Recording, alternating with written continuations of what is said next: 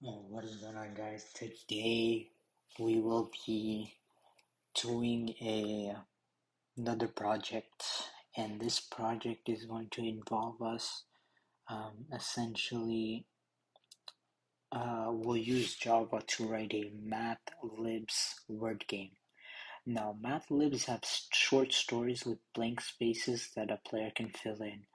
The result is usually funny or weird.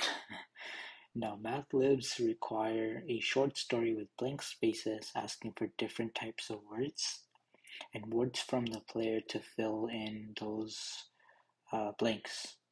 Roses are red, poem example. So roses are blank, so we can put blank, and then blank are blue, blank is blank, and so are you.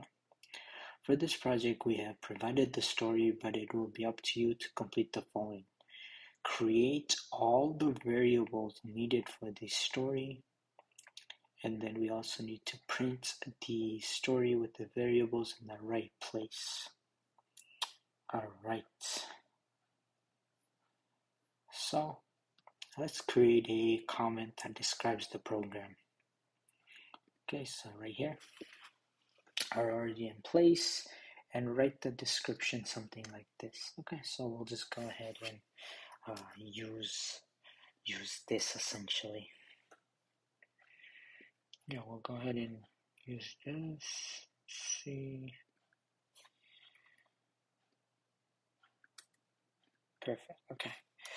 Now my name, CSR, and today's date will be 12/3/2023.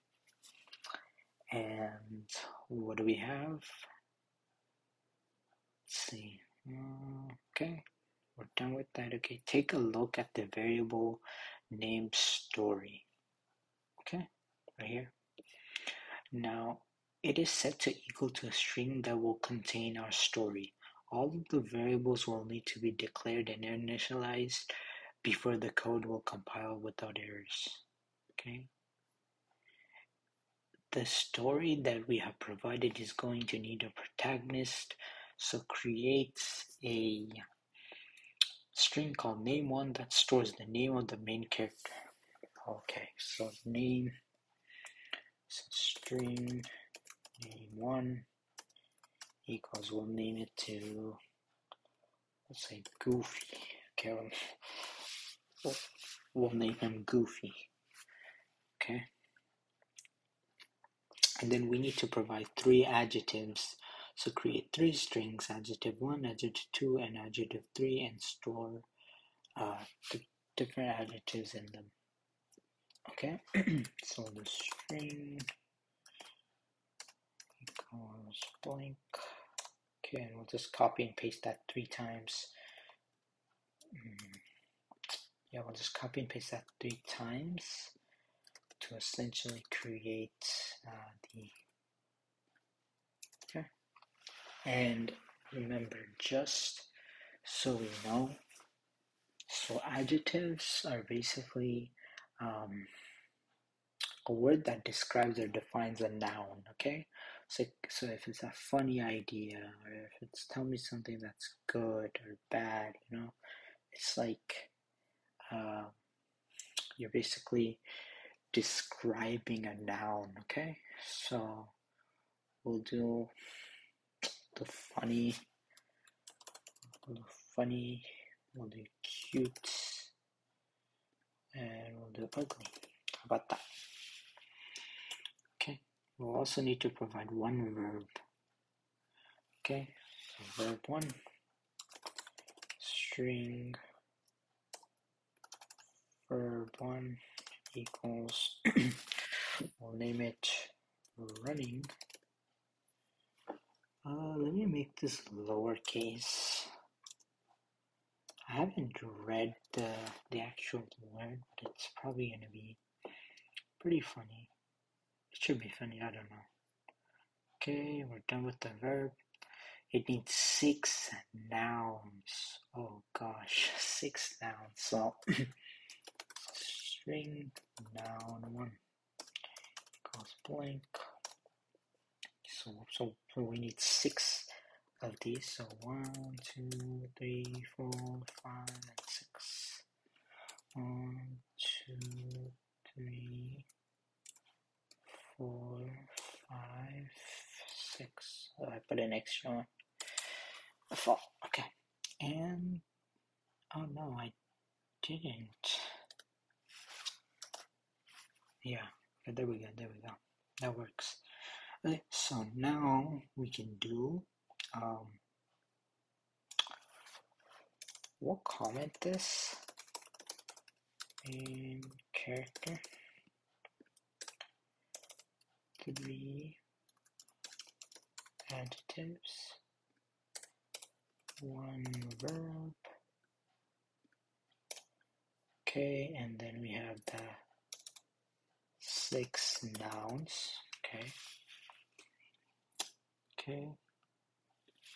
so put like car, we'll put a frame, put a bottle, put a bird, put penguin, we'll put what else? A pen. Okay, that works. Okay, our story needs another character which to declare a string variable called name and initialize it to another. Okay, so second character, and we will name it string name2 equals we'll say what's a funny name? I'll say Bob. Why not Bob? Goofy and Bob. So they might be friends, or they might be really enemies, but we'll find out soon. Okay, so we're done with that. Our story requires one number. Declare an int called number and set it equal. Okay, so this is our one number, and my favorite number is personally 21, so I'm gonna set it equal to 21. Okay, now there's one more variable. Declare a string called place1 and store any place in it. It could be a city, town, or a country or planet. Okay, so we'll name this our place, or one place. We'll do string place1, and then we'll do equals. We'll name it, what's a beautiful place, but that's also funny sounding. We could write Djibouti, but let's go with Kentucky, bro. Kentucky. Crazy things be happening there, so we'll put Kentucky. Okay. So we're almost done. Okay. So, alright. It seems like we have all the variables we need. Save the file and see it runs. Does it run? No. Okay. Oh, we forgot this. Okay. Voila. Okay, compiles without errors. Okay. Now, time to read the story. Use the system.out.println to print the story variable. So finally, we can actually read our story that we wrote. I'm actually excited for this one. Okay, we'll do story. And let's print it out. Okay, here we go. Okay, so I'm gonna check it and see. Okay. So we'll see. This morning, Goofy woke up feeling funny. It is going to be a cute day. Outside, a bunch of cars were protesting to keep frames in store.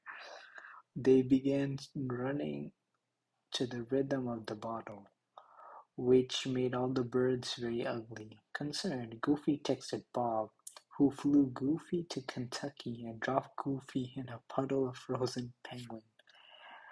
Goofy woke up in year 21 in a world where pens rule the world. Dang, that's. I mean, some parts were funny, some parts made sense, other parts were not funny or did not make sense either.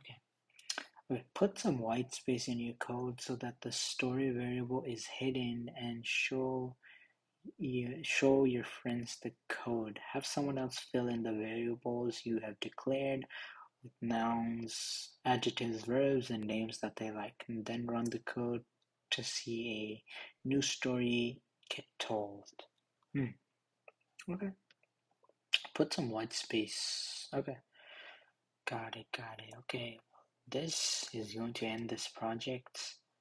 Um, I'll see you guys in the next video. If you did enjoy this, please like this video and subscribe. I do appreciate the vast support I've been getting lately, and I'll see you guys in the next one.